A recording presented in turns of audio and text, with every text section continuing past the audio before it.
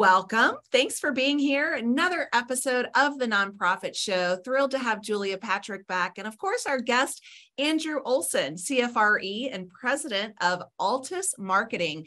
Andrew's here to talk to us about understanding nonprofit leadership. It's a big conversation, short amount of time, so stay with us and tune in quickly. So Julia Patrick, I mentioned, welcome back. Thrilled to have you here co-hosting today. Julia is the CEO of the American Nonprofit Academy. She enjoyed some much needed time away, and I'm glad to be here with you again. I'm Jarrett Ransom, your nonprofit nerd, CEO of the Raven Group, and we are honored each and every day to have the ongoing support of our presenting sponsors. This week is our 600th episode week. So we've been, blowing this up by way of conversation, bragging about it, but this is the week. It is here. In fact, today is 599. So tomorrow is our 600th, but thank you so very much to Bloomerang, American Nonprofit Academy, Fundraising Academy with the National University, Nonprofit Nerd, Your Part-Time Controller, Staffing Boutique, and the Nonprofit Thought Leader. Please check these companies out because they are here to lean into you and your mission and your community. And they've got so many wonderful things to offer you and your mission. So please do give them a browse. And if you've missed any of our episodes or you want to listen to what Andrew's sharing with us today a little bit more, you can find us on Roku, YouTube, Amazon Fire TV, as well as Vimeo. And if you're a podcast listener like I am, and I know our guest is because he actually hosts a podcast, you can queue up the Nonprofit Show wherever you stream your podcast. So mentioning Andrew and his podcast, you can find that it's the Rainmaker Fundraising Podcast. But I want to welcome you here. So welcome, Andrew. So glad to have you with us today. Thanks for having me. I feel like, if it's episode 599, you're approaching 600, I probably need to get a tattoo 599 after the show, right? Okay, I'm going to hold you to that. Would you please do that? It's more likely you're going to see a goat next time than a tattoo. Just, Okay, now that I can get behind. Yes. Andrew was sharing with us that he lives on, how many acres is your farm? Just under 40, yeah. 40 acres, and you have sheep, ducks, you have a cow? Chickens, cows, goats, guineas, pigs.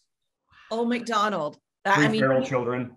You are old McDonald. I love it. And so you're coming to us from Tennessee today, but you've worked with so many organizations. And again, tell us a little bit about Altus Marketing, who you are, what you offer our sector. Sure. Yeah, Altus Marketing is a direct response fundraising agency. We serve all sorts of different nonprofits and ministry organizations. We're part of MORE, which is the largest service provider to nonprofit organizations in the country. Everything from data and analytics to direct response television, direct mail, digital marketing, really anything where we need to marry a message with a marketing channel to deliver it to an individual is the kind of stuff that we provide. Fantastic. Wow. I love it. Well, and then you have also produced a book, which I have total, and Jarrett, I know Jarrett does too.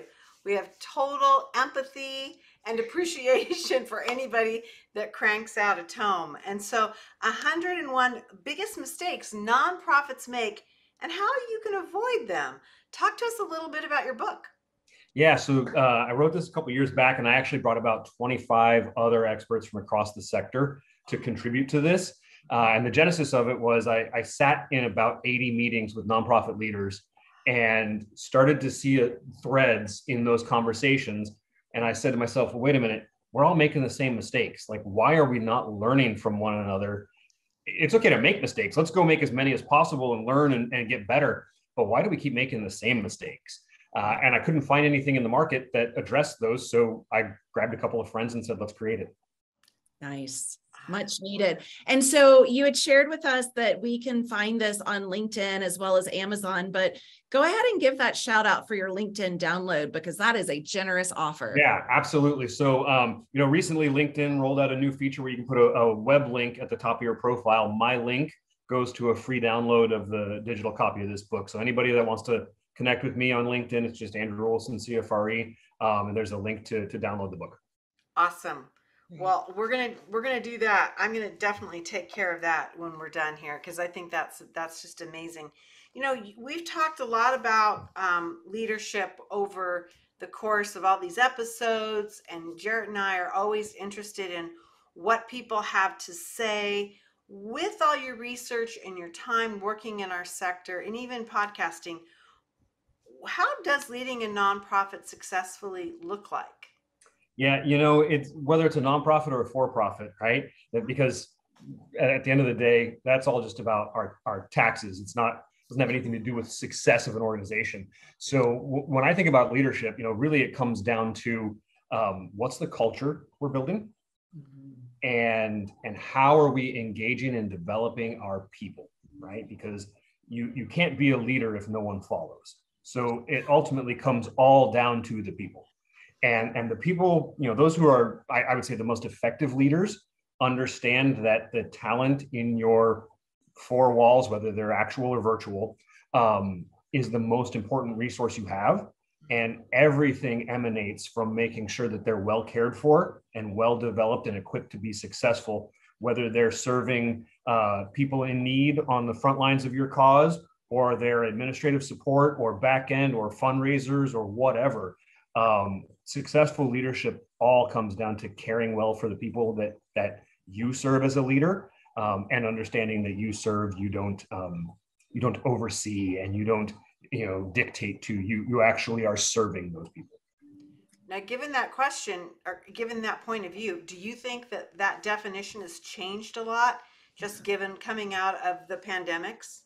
I think that definition is amplified like crazy coming out of the pandemic. And in fact, we see this in our employee retention data. We see this, both internally for our organization, but also with our clients. The organizations that are leaning into and leading well from a people perspective and a culture perspective, those are the ones that are retaining their staff. That even when someone comes calling and saying, I'm going to pay you more, I'm going to do this, I'm going to do that, people are saying, yeah, that's all great, I want that, but I work for an amazing boss, right? Or I have an amazing team. And you can't, no amount of money can fix a really bad culture, right? No number of perks solves for, toxicity or a lack of clarity, or so many roadblocks that you can't actually feel like you're being successful every day. So we definitely need to address compensation, particularly in our sector. But at the same time, it's those other things that really drive value for employees.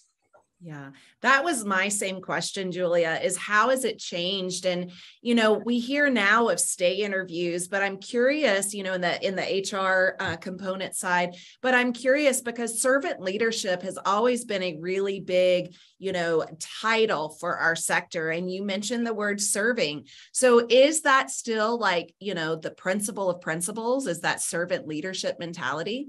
I think in many cases it is, but I'm going to call a little bit of BS on this, right? I think in our sector, we like to talk nicely, but if you look at the way we actually treat people, oftentimes it doesn't align with the words that we use, right? Sure. So we say that we're all about making sure that, that we're building communities and we're healthy, thriving communities, but we also say it's okay to pay a not a living wage because they're doing good work. Like that's crap. Right? If we can't deliver services and also take care of our people, then we probably ought to stop what we're doing and roll up our organization and say, we failed because we can't figure this out.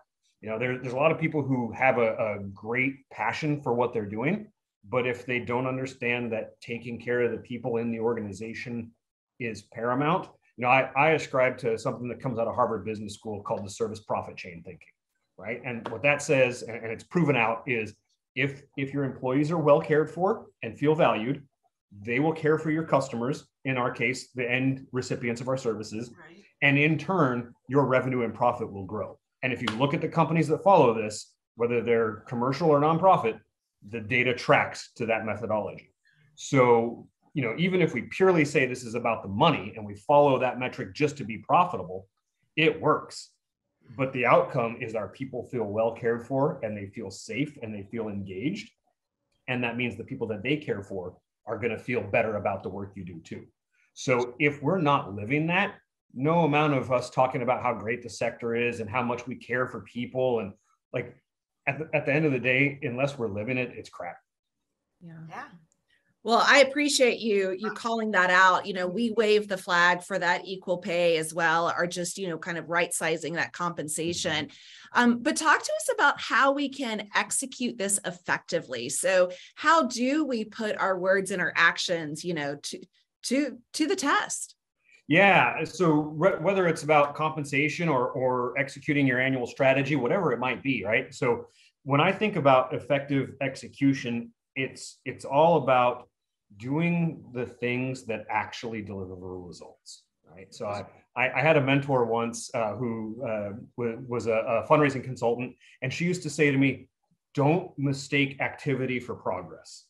There's a lot of stuff we do Yes. in our day-to-day work that makes us feel like we're getting things done, but it's not actually moving the needle on the value we're saying we deliver in the community.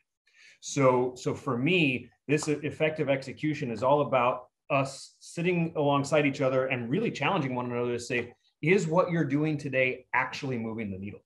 And whether that's a major project or even a really small, like, hey, I had to make this phone call today. I feel like, particularly for fundraisers, right? And I've lived that life myself, so I feel like I can challenge us here.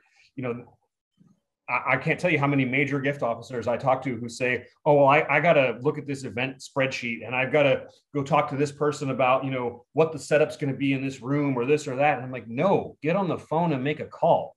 That's what's going to move the needle for your organization, not what color the doilies are at the next event, right? But it's so difficult to actually focus on the things that deliver the most meaningful impact. And unless we hold ourselves accountable and we as leaders hold our teams accountable, we're never going to get there. We're going to do a lot of work, and we're going to have a lot of, wheel spinning, and we're going to feel good at the end of the day and go, wow, I did so much today. And whatever our cause is going to be no further ahead tomorrow because of that. So I love that mentality. And my mother always used to say, it's like rearranging the deck chairs on the Titanic. Mm-hmm. You spin your wheels, you do things that don't really save you in the long run. So what are some tips that we can, as leaders, help get out of the way, get ourselves out of the way? I mean, how do you effectively get that mandate out there? Yeah. So I have so much to say. I know we only have like 20 minutes, so I'll be brief. I think the first one is, as leaders, we have to get really comfortable having uncomfortable conversations. One of our biggest challenges as a sector is that because what we do in large part is caring for people, caring for animals, caring for the environment, we want to treat people well, and we want to be liked. And sometimes we have to have conversations that are hurtful. Not that hurt people, but that hurt in the moment, right? Yeah. We have to have conversations that create tension and friction, because that's how things get resolved. But we often shy away from them so that we can keep things happy and peaceful. And that is probably the biggest mistake and impediment to progress that we as leaders have in our entire sector, right? Beyond that, I think we need to be really intentional about who we hire, how we resource them. And I don't just mean salary there, but I mean things like, do you have an intentional onboarding plan, and do you follow it? Do you have training, whether it's in-house training or outsourced training? Do you have a mentorship program? Do you have a way for an employee to raise their hand and go, I don't understand how to do this and I've never done it before, and not feel like they're beaten up about it, right? Those are the kind of things that are going to allow us to actually move forward and achieve progress in whatever our cause is, way more than anything else that we do. Wow. Love it. I love it too. And I have seen this time and time again. And I do think that I've seen the shift over the last 3 years, Andrew, truly in the workforce. And so you're right. We have to be comfortable being uncomfortable. And I think that's a good for everyone in life, right? Like there's been a lot of really uncomfortable moments in the last 3 years. Let's be honest about that. So looking at that, so how might we shift if we've noticed or even been told that, our leadership stinks, or the path that we're going sucks, right? Like, let's just throw it all out there. Like, how do we start to move the Titanic? Because that's, 1 degree will move a big ship. So how do we start to move that if we're seeing we're not going in the right direction? I think at the most basic, it's you just have to start, right? So you don't have to fix everything tomorrow. I think oftentimes as leaders, we think, well, if something's broken, I've got to solve it now, right? And it might be something that's a 3-year process. But you can't just not start because that feels daunting, right? You've got to take that first step. So I think, just start, even if it's just chipping away at a little thing. One of my favorite statements, my staff knows this, my 14-year-old daughter parrots it back to me. When someone gives me feedback, my first response is, tell me more about that, right? To give them an opportunity to really get to what's the core issue. And then once I know what it is, how do I then pick it apart and say, okay, if this is what has to get resolved, where do I start? What's the first thing to do, right? And I think as leaders, particularly when those things like training and development and coaching and mentoring aren't even probably happening for most CEOs, because most nonprofit boards aren't focused on it. They're sitting there by themselves going, well, crap, I'm a failure. How do I fix this? And they get paralyzed by the enormity of that question, right? Whereas I think if we just take a step forward, what's one thing I could do tomorrow different than what I did today? And then tomorrow, what's one more thing, right? But I also think that, as leaders, again, because we want to be liked, because many times we feel like, hey, we've achieved something because we're in this C-level seat right now. We might not be willing to really take the feedback that some of our junior employees give us, right? And I got to tell you, the most impactful piece of feedback I've had in a number of years came from one of the most junior employees on my staff. I was leading a team of about 50 people. We were in a major change initiative, and she pulled me and a colleague aside one day and said, I know you all think this is going great, but do you realize it sucks for the rest of us? And maybe a little less rah and a little more like showing that you actually understand how bad it is today would be helpful. And I mean, that woman, I've moved companies twice. She's on my staff now because when the opportunity came up, I was like, she's the most honest person I've ever worked with. Bring her over. She's willing to have hard conversations. But I'm grateful to her because she was the one willing to raise her hand in a room of way more, long tenured, seasoned employees and go, I know I'm the new kid, but you need to know this, right? So I think creating that space for people to really be honest with you, and then having the sort of internal fortitude to say, I've got this feedback now. It's not likely that it's BS. And even if it's not comfortable for me, I have to own it and figure out how to resolve it. Those are the kind of things that I think make, turn good leaders into great leaders. So how did you take her feedback? Did you address that then with the entire group to say, thank you, one of you spoke up, this is what I heard, we want to, how did you move that needle forward? We did. I mean, first we thanked her, right? And Sure. we appreciated the fact that she was, she was candid about it. My colleague and I went back for a couple of days, digested it, and thought through how do we move from here to what the team actually needs? And then, yes, we came back to the entire group and said, we missed the mark. We are, yes, there's a major change initiative. We are excited about where we're going. We believe fully in what the future vision is. We also acknowledge that, yeah, it probably does suck right now. And then we share with them, we're not sleeping.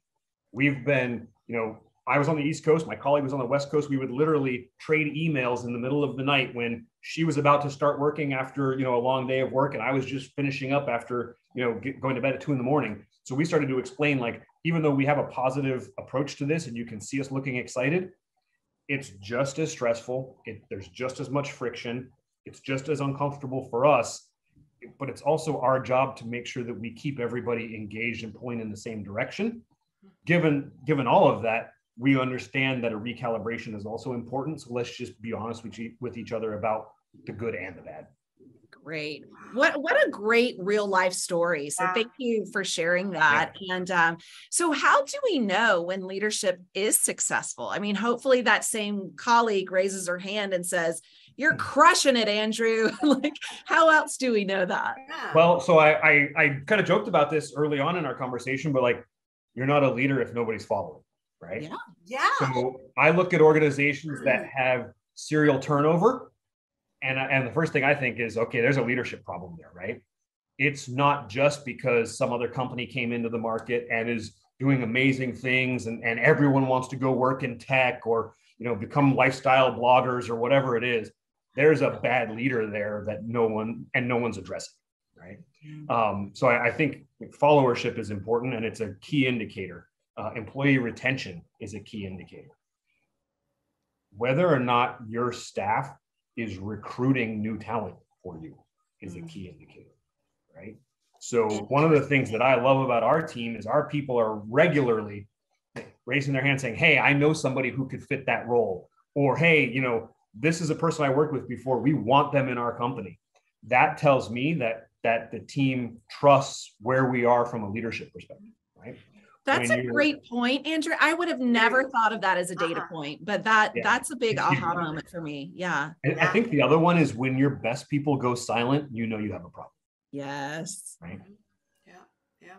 And I mean, we do this internally. I encourage other organizations to do it. We do an annual survey of our employees, and it's not just, you know, it's a real survey, right? And it gets down to a net promoter score and it's, you know, sometimes it's painful, but it gives us all the data we need to go and address things. And the most important part is once you've done the survey, just like with donors, you then have to say, "We heard you. Here's what we think the plan is to solve it. Do you agree?" And then you work through a plan with them and a process to make sure that we're addressing the things that people brought up. And they might be, you know, small, mundane things, or they could be really big issues too. You know, I'm so curious, and I wish we had more time, but we don't. I've got to ask you this question. Given all the changes that we've been going through because of, and we always say multiple pandemics, you know, everything from, you know, COVID to social injustice, the economy, political disruption, all the stuff. Sure. Are you finding that you have employees or team members that want stronger leadership or that want to be more independent? I mean, are you seeing a difference? Yes, good. Here's what people, and this is a broad statement. I know it's not 100% true. What people want is they want clarity of expectation. They want articulation of the guardrails. And what I mean by that is, what's my decision authority? What's my path, right? Where can I go? They want to understand where they can be successful and what success looks like. And then they want to be left alone to do the good work, right? But they also want to have a safety net. So when they don't know something, or they make a mistake, or they have an issue, they can fall back on a leader or a peer. But they also want to know that it's going to be in a way where they're not made to feel a fool, right? So when we create that kind of structure, that's where people thrive. And I think it's always been that way. It is at a significantly amplified level today because of all those things. Yeah. It's interesting you say that. Like, it might not have changed, but it certainly is amplified. Yeah. So this brings us a lot of amazing tips. And I can imagine our viewers and listeners, Andrew, are thinking, we have so much to do. So can you tell us, like, you know, where do we start? Is there, I know we can download your book. I know there, you know, that there's the podcast we can listen to. If we could take away one thing from today's conversation, what would you recommend that for our leaders? The one thing for leaders, invest in getting to know your people and getting to understand what's important to them, what makes them feel successful, and then go do that. Great. And I loved also, Julia, I don't know if you took this away, but you know, it could be a 3-year journey, but chip away now and don't get overwhelmed with this is going to take so long, you know, really start today. Yeah, I did hear that because I do, Andrew, I think we think, oh, a solution is yes or no, A or B. But Yep. we tend to get frustrated when it's not. And the reality is we have, kind of a flow of things. And so I appreciate it very much that you kind of helped us rediscover that, because that's an Well, important thing. yeah, and my good friend Kat Landa, who, if you go to my podcast, she and I've done a couple shows together. She talks about the idea that, like, there's no more change process, right? Change just happening constantly. It's change. So we as leaders have to Yeah. get really comfortable with the idea that tomorrow is going to be different than today, and 3 days from now is going to be different than tomorrow, and we just have to live in that discomfort and find a way to get comfortable with the fact that iterative change is the reality. I love that, because that is so dang true. And we understand that in the nonprofit sector, but we don't always articulate it that way. I really appreciate that. Hey, here's Andrew Olsen, CFRE's information, president of Altus Marketing, altusmktg.com, or check him out on the Rainmaker Fundraising Podcast. What a great mind! What a great way for us to really delve into this next phase, which so many of our nonprofits are doing as we kind of gear up for the second half and the end half of the year for so many of us. So this has been really great. Also, we want to remind everybody that you have a book. Right after this episode, I'm going to go to LinkedIn and definitely download it myself. 101 Biggest Mistakes Nonprofits Make and How You Can Avoid Them. Check out Andrew Olsen, CFRE, on LinkedIn, and you can get access to this. Amazing. I'm really energized, Andrew. Super excited that you would join us. Again, if we hadn't met before, I'm Julia Patrick. I've been joined by my intrepid co-host, Jarrett Ransom, who's held down the fort for a full week. Thank you, Jarrett. Happy to do so. Absolutely. Well, and welcome back. Thank you. I must report that Kevin Pace, our executive producer, was like, wow, Julia, Jarrett was great. And it was just fabulous. We didn't miss you. That's not true. Just saying. So that's a good report. Hey, also another good report for us are all of our sponsors who are here with us day in and day out. Bloomerang, American Nonprofit Academy, your part-time controller, Nonprofit Nerd, Fundraising Academy at National University, Staffing Boutique, and Nonprofit Thought Leader. These are the folks that are with us day in and day out so that we can give you our messages and open the world through the Nonprofit Show. It's been amazing. Andrew, so exciting. We have a lot more to talk about, I think, my friend. Thank you for having me. I promise next time I come back, I'll bring a goat. Please do. Absolutely. Please do, because that would be, I would say, Jarrett, a first for us. We've never had, I mean, other than, your domestic animals, a cat and a dog that show up, we've never had any other animals. So we would love a goat. Let's do it. I would say we need a goat. We need a goat. Yes. We need a goat. Oh my gosh, it's been a lot of fun. Hey, everybody. We like to end every episode, and we want to remind you, as well as ourselves, to stay well so you can do well. We'll see you back here tomorrow.